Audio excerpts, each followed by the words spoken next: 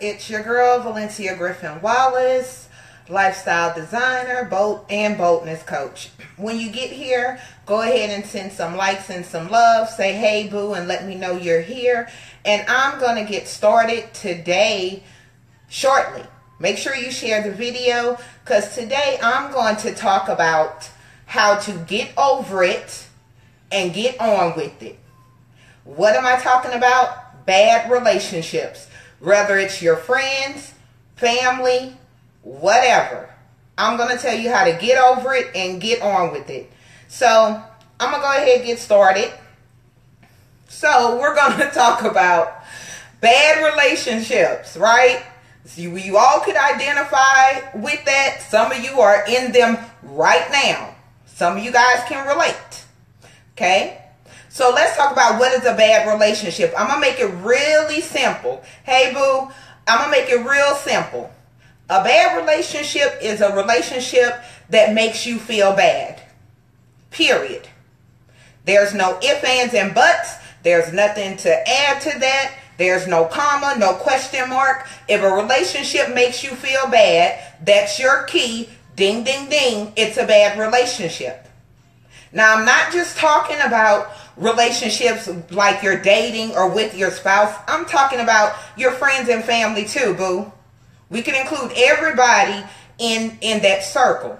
So I'm going to tell you what to do. Like I said, this video is called Get Over It and Get On With It. So the first thing you need to do, recognize, hey, Mima, recognize it for what it is.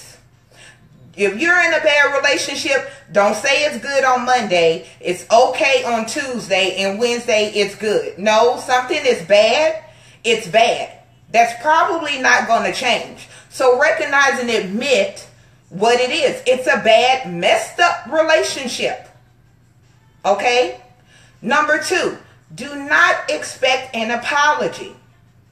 Do not expect an apology.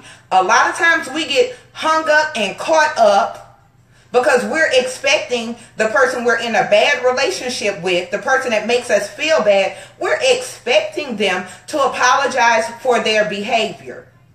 They may or may not. However, their apology has nothing to do with you moving on. I'm just telling you. I mean, in an ideal world, people will apologize for hurting you, but a lot of times people don't even recognize that they've done something bad to you. Or they may recognize it and may not care. You're caring too much. And if I'm breaking up, guys, please let me know, because on my end, I look good. Okay? Number 3, ask yourself, what are you allowing? So when you think about this bad relationship, what are you allowing? I posted something the other day about participating in other people's drama. You need to stop that BS. Stop participating in it. Okay? Ask yourself, what are you allowing? People can only treat you how you allow them. Hey, Kia, people can only treat you how you allow them. And I'm just real talk. And I'm telling you from experience, you guys know, I'm not talking about what I read, what I heard, a conversation. I'm telling you a life that I lived when I realized the friends, family, and other people, the people I was in relationships with, why did they treat me so bad? Valencia, you were allowing it. So ask, what am I allowing? Stop allowing it. Okay? Number 4. Stop thinking you could change people. Hey, Gina, you are not God. You're not their mom, or you may be their mom. You might be having a bad relationship with your kid. I don't know. But at the end of the day, people only change what they want to change. People only change when they see it's a problem, not because you see it's a problem. So stop thinking that you could be nice and sweet. You could do your hair different or your makeup different. Maybe if you called that friend once a day. Maybe if you were more compliant with that family member, that all of a sudden they're going to stop treating you like crap and making you feel bad. Because what I'm telling you is not going to happen. So stop thinking that there's something you can do that will change this bad relationship to a magically good one. Okay? Those are my 4 tips. And if you guys see me looking this way, I wrote notes. I wrote notes because when it's something I'm seriously serious about, I will write notes, okay? So I want you guys to, these are some bonus notes I'm going to throw on you real quick. Number 1, stop participating in the BS. Somebody want to argue with you, you argue back, you're participating. And I'm not going to lie, I am quite guilty of this one because I like to get the last word. But participating is more than that, right? Participating is if somebody makes you feel bad and you're participating in that relationship. Sometimes we add fuel to the fire when we really want to put the fire out. Why? Because you're participating. Stop. Number 2, allowing. These are my bonus, my little extra tips. Allowing. Stop allowing yourself to be treated bad. People will treat you. And I constantly say this. Why? Because this was a revelation to me in my own life. When I stopped allowing people to treat me like I wasn't fill in the blank, they stopped.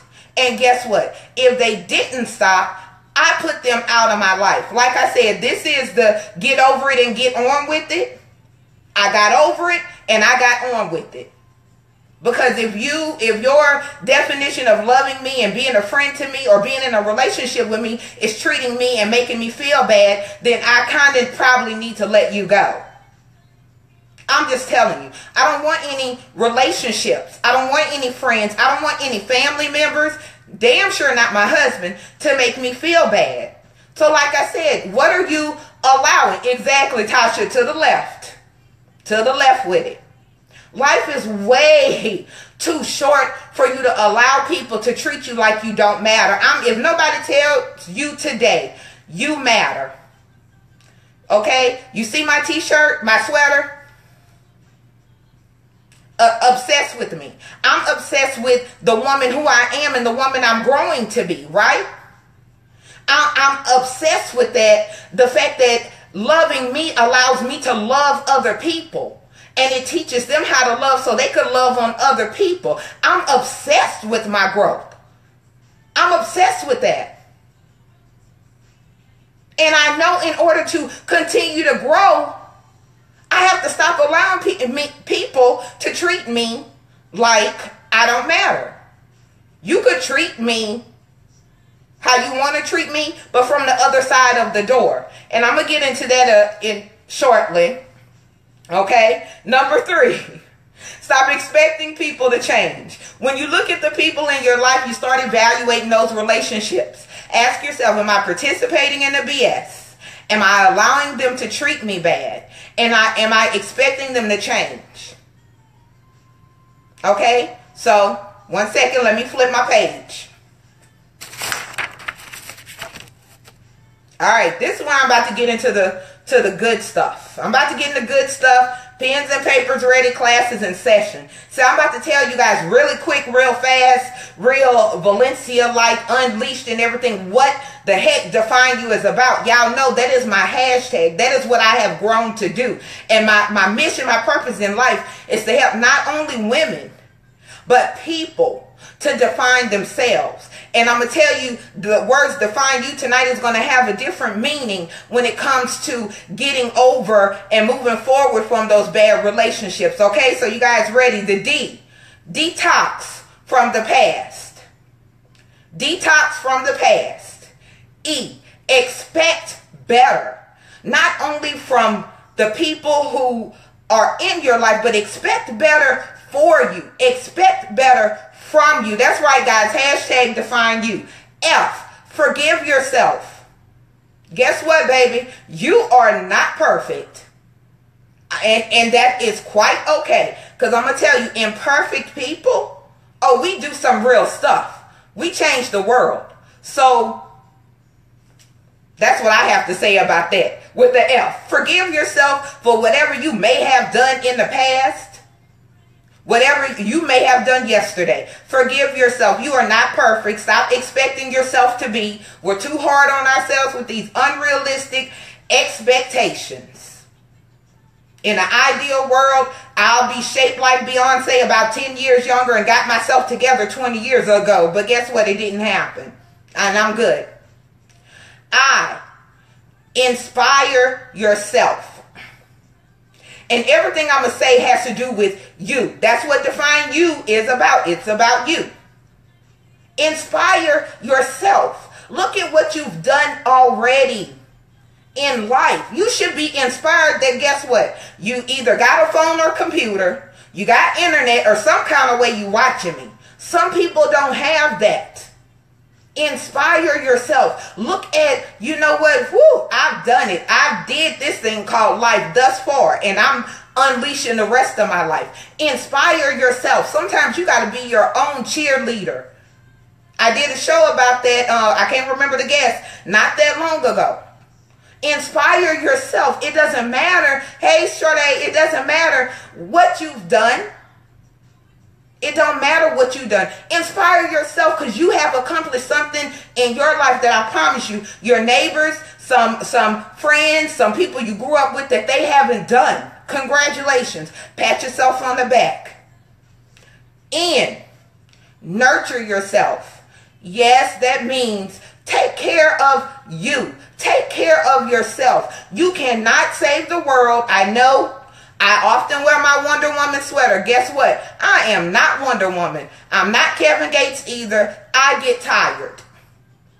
Nurture yourself. You cannot save the world. You cannot take care of your family. You cannot unleash on the world if you're tired. You can't even take care of you. So nurture you, whatever that means. If that means 5 minutes of silence, if that means closing the door on your kids and not answering that cell phone, do what you need to do to get a peace of mind. Because I'm telling you, it's priceless.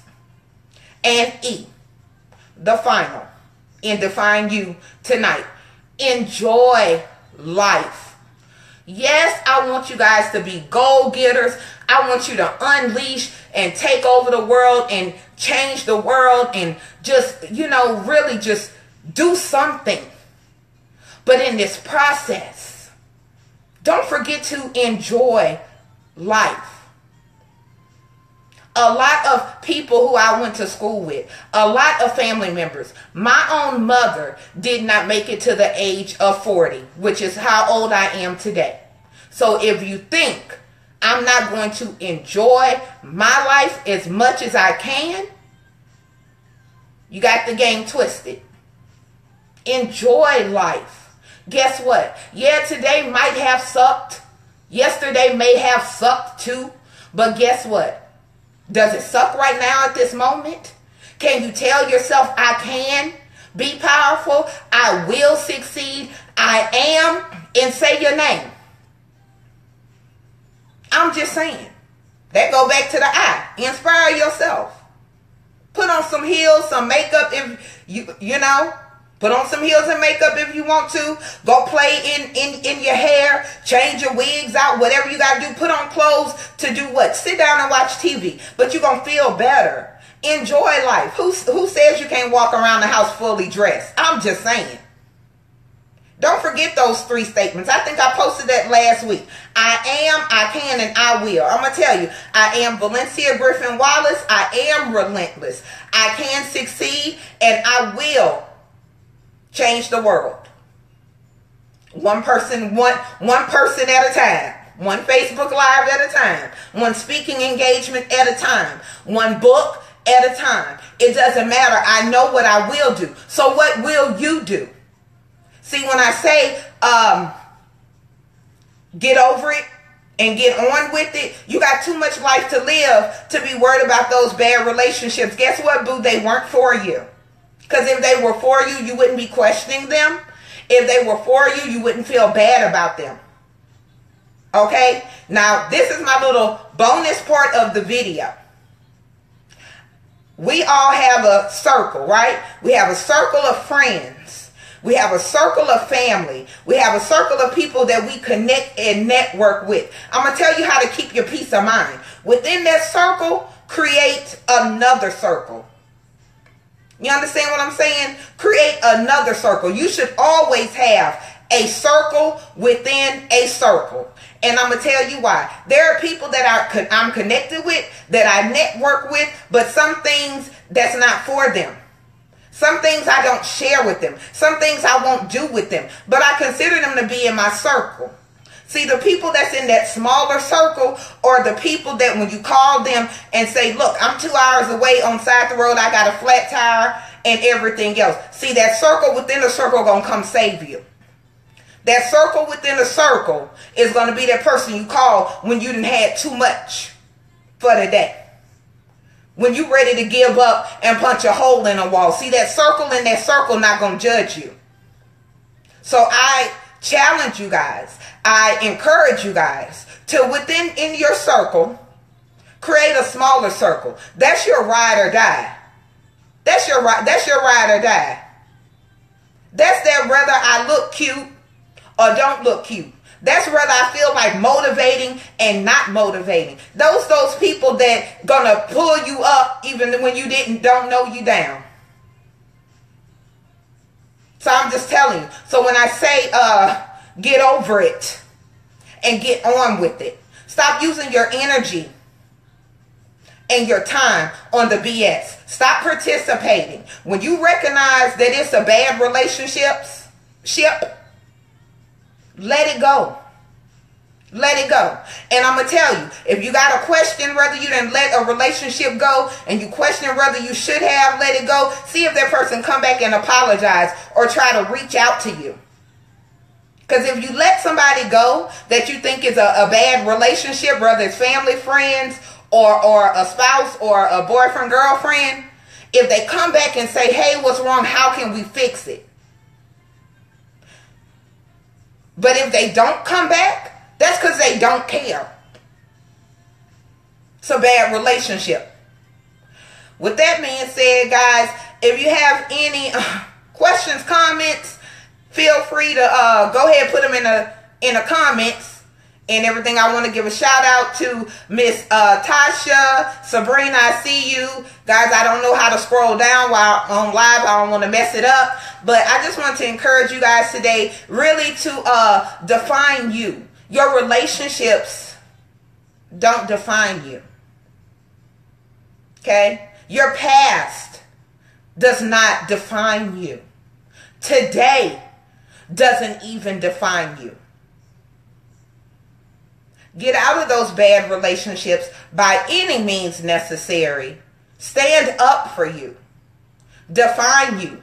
Get over it. Get on with it. With that being said, peace and love. Like, love, share the video. If you're watching a replay, please say, hey, boo. Indulge my southern hospitality tonight.